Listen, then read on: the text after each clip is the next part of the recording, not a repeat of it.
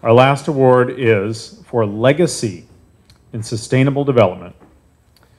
This was an additional award created to honor the overwhelming achievements that the Brightwater Project has made in multiple categories of green building and sustainability.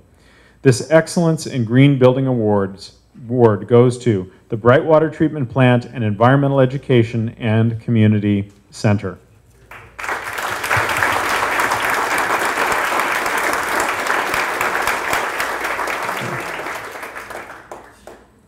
We'd like to ask the rest of the Brightwater team members that are here today to come on up and join us.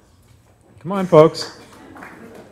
In a project like this, obviously, we have involved hundreds of King County staff, and they've contributed to the... You know, I can actually just hand this over to you and have you tell about it. How would that be? No, I think it wouldn't be fair to not share this award with, literally there's hundreds of staff at King County that have been involved in this project, thousands of construction workers, and we can't have everybody in the room to share receiving this award, but I think it's appropriate. Anybody that had anything to do with this project and the final product here, I just want to make sure that we have an opportunity to acknowledge you. So. Although I don't know what this stage is tested for exactly, but... It can hold us all. I know. Okay. So, and there are probably other people here who are just being shy, right? Yeah, About coming up. I see a few out. Yeah, I know. Oh, come on. So I'll just say a couple more words about this plant. First of all, has there ever in the history of the world been a sewer plant where well over 2,000 people showed up to see it open? I mean, seriously. Sewer plant. So the Brightwater system consists of a new 36 million gallon per day treatment plant, and I think we're treating about 8 million gallons a day right now. Is that right? 8 to 10, and ramping up.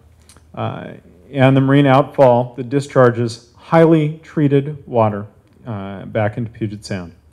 Brightwater supports King County's mission of protecting public health and the environment while integrating wastewater treatment, water reclamation, and the site's natural systems within a framework designed to educate the public and sustain nature. On the Brightwater Treatment Plant's 114-acre site is the 15,000 square foot, this building, Environmental Education and Community Center, designed to meet LEED Platinum standards. And this is North America's largest membrane bioreactor technology system. It produces reclaimed water of such high quality that you can use it for agriculture or irrigating public parks, golf courses, and play fields. Since the start of construction, 13,840 tons of fly ash have been recycled by using it as a cement substitute.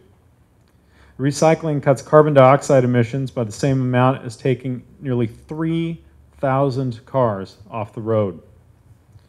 The northern 43 acres, right up here, of Brightwater were developed to enhance salmon habitat and wetlands.